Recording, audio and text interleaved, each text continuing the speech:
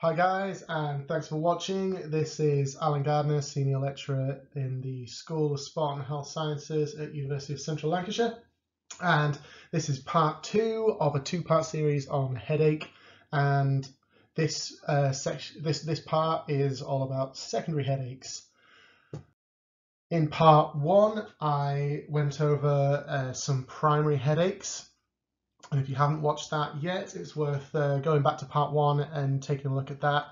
I defined the differences between primary and secondary headaches. So I've said that primary headache is a headache in the absence of a significant underlying pathology.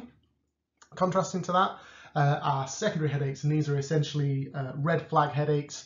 So where there is the presence of some serious underlying pathophysiology. And in this quite brief overview of secondary headaches, I'm only going to focus on 3 of them.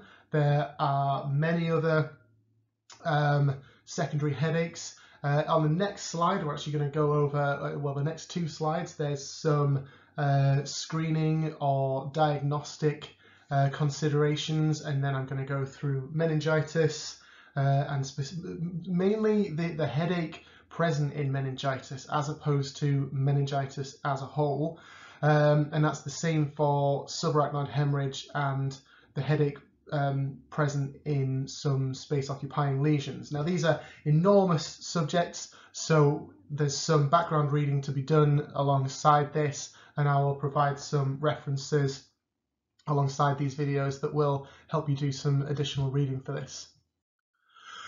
So red flags and the signs of secondary headache, we have this really useful acronym, the SNOOP mnemonic.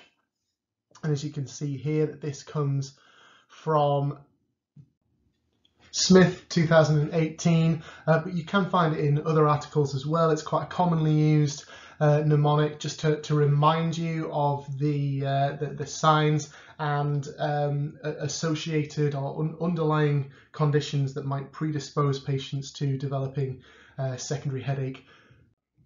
Starting with S, we're looking for any other systemic signs or disorders. So in particular, thinking about physiological observations, that with primary headache, we don't see sort of dramatic changes in physiological observations, whereas we'd be watching out for hypo or hypertension, tachycardia with secondary headache.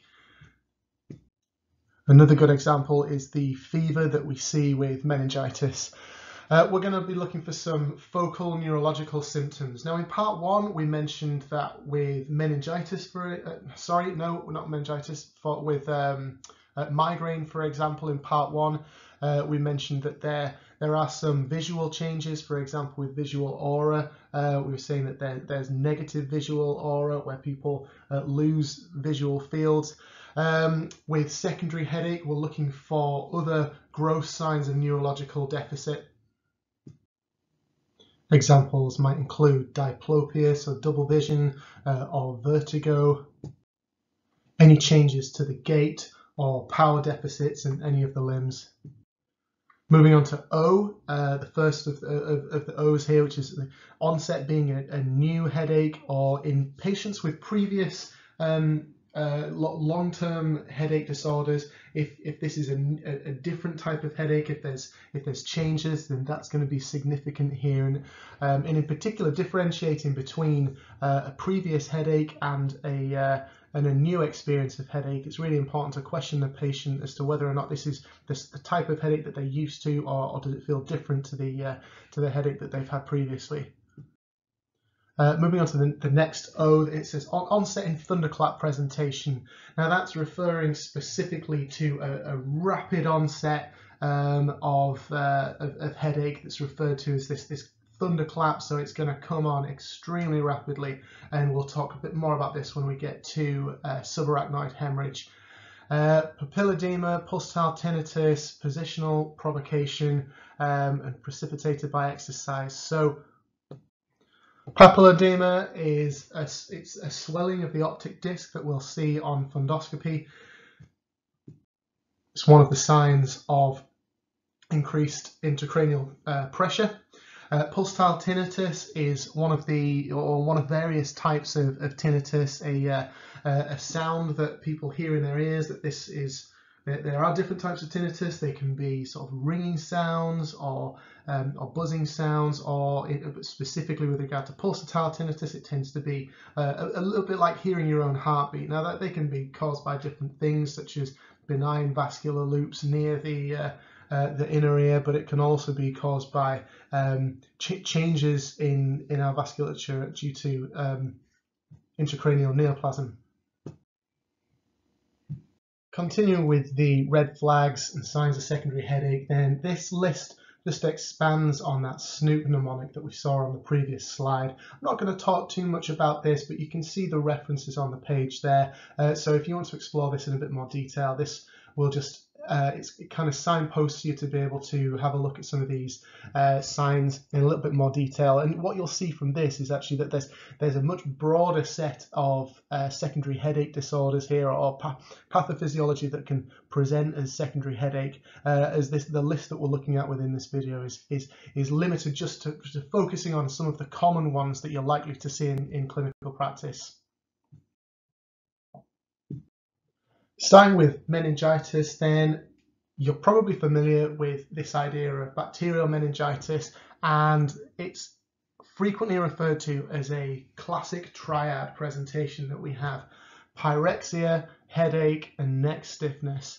And actually, as you drill down into the statistics around patients who present in this way, that you find actually that although there's a significant proportion of patients that present with this classical triad, it's actually the minority of patients who have all three, that others may present initially with one or two of these. However, what is common amongst patients with bacterial meningitis in particular is that they will present acutely unwell. And we're talking about a headache and these other symptoms that will develop over quite a short period of time. They're going to develop over several hours to days, as opposed to days to weeks. And if we look at the diagram on the right, I'm often not a big fan of this kind of medical information being presented in this way. That I know this is usually aimed at the general public and for them to have some awareness of this. However, I did think that this makes quite a nice background image, and verifying the information in this diagram here, this actually corresponds with the references that I'm providing in the reference list as well, that these are some of the signs to look out for.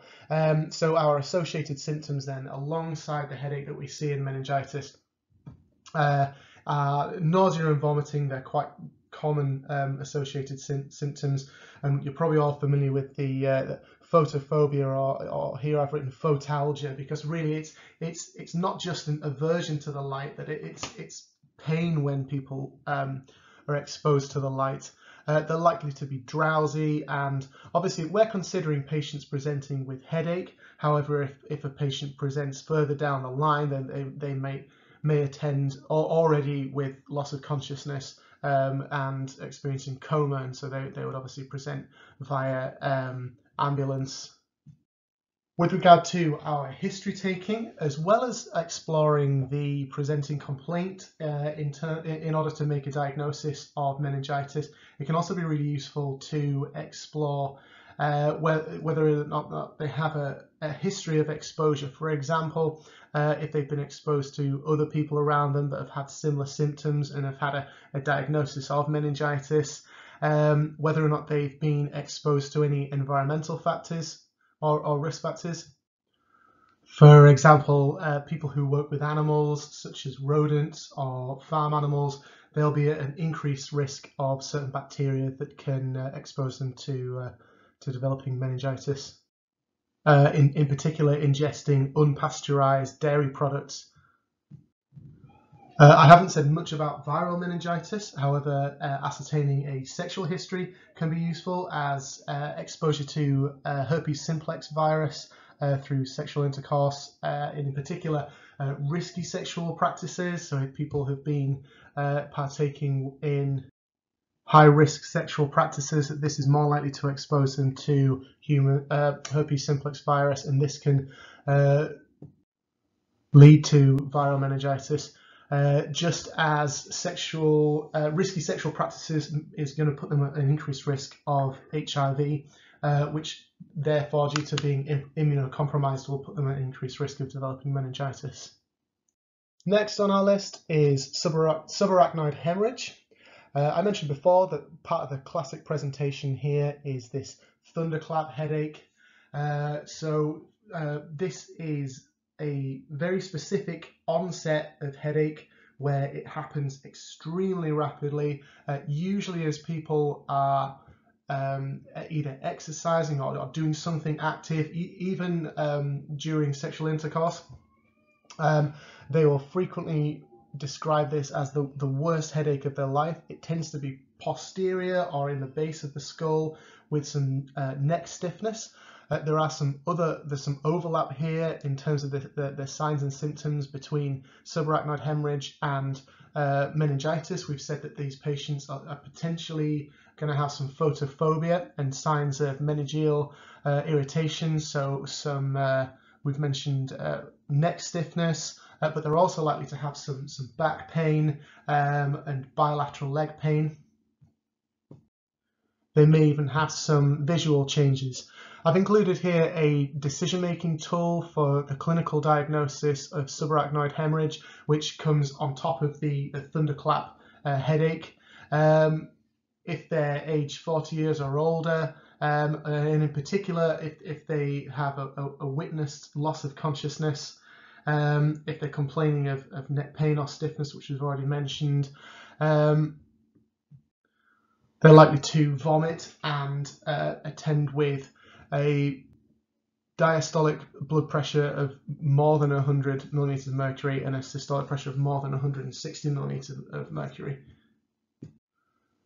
In addition to this, you may have also heard of this idea of sentinel headaches, or a kind of a prodrome, and we mentioned prodrome in relation to migraine, but in terms of subarachnoid hemorrhage, what that means is a proportion of patients who suffer subarachnoid hemorrhage experience some prodromal events in the hours or days running up to this sudden onset of thunderclap headache.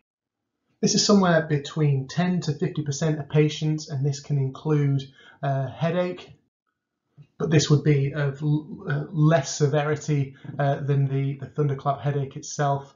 It might include dizziness, double vision, or some visual loss. Cranial nerve palsies and memory loss are present in around 25% of these patients. And this is after the actual subarachnoid hemorrhage itself, so not as part of prodrome, but once they've presented acutely. This is most likely to be oculomotor nerve palsy. As the condition develops, they're likely then to develop a reduction in their Glasgow Coma scale, and they can develop hydrocephalus either as part of the acute or developed after the initial event. So they'd be therefore displaying signs of increased intracranial hemorrhage. So this is very much a medical emergency, and if you suspect subarachnoid hemorrhage, then this needs to be dealt with the utmost importance, really. Finally, in this presentation, we'll talk a little bit about space-occupying lesion and the headaches associated with that. And anecdotally, this is often a question that patients have in their minds when they attend for help with headache. That it's one of the first things that people often think about. They have headaches that are bothering them, and a lot of people are really concerned that they have a brain tumor. And for us as clinicians, this can also be very difficult because this is something that we are going to be concerned about. We're going to be looking for red flags, and we don't want to risk any potential for missing a space-occupying lesion that's intracranial. Now, unfortunately, many patients who are diagnosed with a brain tumor will present with very similar symptoms to those of primary headache, which increases the risk that we're going to miss something. The onset of symptoms are likely to be insidious, so they're going to develop over a longer period of time. That is, unless they do have an acute bleed from a tumour, or if a space-occupying lesion occludes the third ventricle, in which case patients would present with the signs and symptoms of hydrocephalus. Unfortunately, headache is often a late sign of intracranial neoplasm. And what this means is that it's usually not an isolated finding. So we're looking for patients who may well present with headache, but they're likely to have other signs and symptoms, in particular signs within the neurological examination. Within the case study work that goes alongside these sessions, you will have seen that I've presented a neurological screening assessment and a headache-specific assessment that takes components of the neurological exam, the cranial nerve examination, the ENT and ophthalmic examination, puts them together in a concise assessment for patients with headaches. And you're using those neurological tests to try and expose some neurological dysfunction if you're suspicious that there's a space-occupying lesion. These patients are also potentially going to attend with nausea or vomiting, or possibly both. And we know that the side of the head is, the side of the head on which the pain presents is ipsilateral to that of the tumour. So, for example, that we know that headaches here might masquerade as migraine type symptoms, which we know are unilateral. And one of the difficulties that we have for differentiating a diagnosis here is that we need to rule out any space-occupying lesion. So if a patient presents with right-sided migraine, we're trying to uncover any